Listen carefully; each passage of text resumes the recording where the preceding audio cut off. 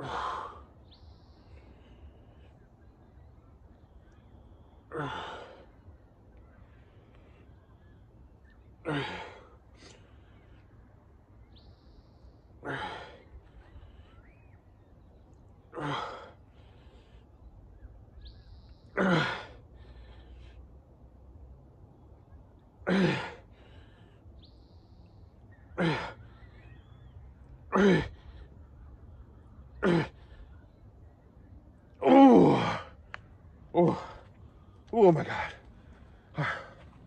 Dark gray band, white band.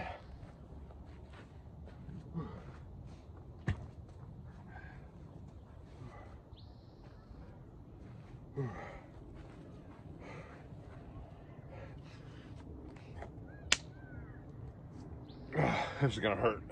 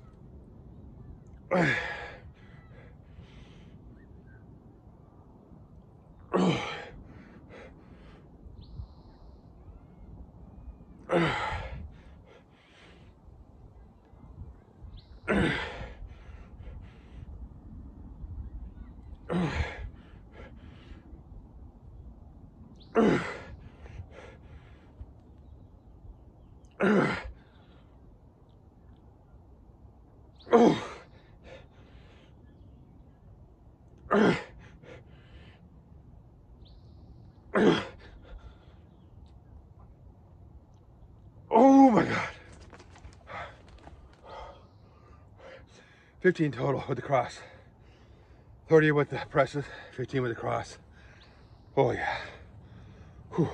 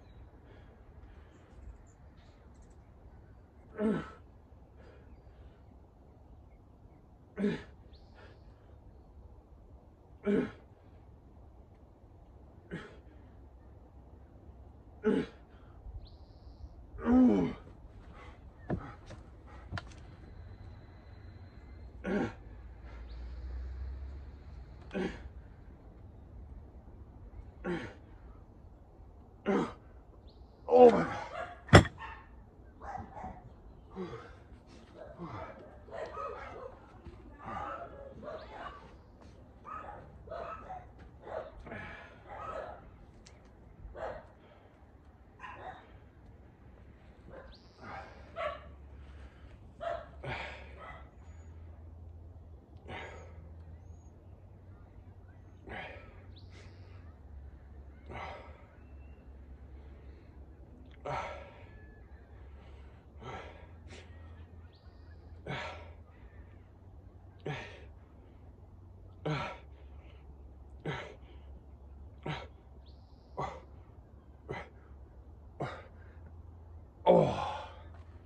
Oh.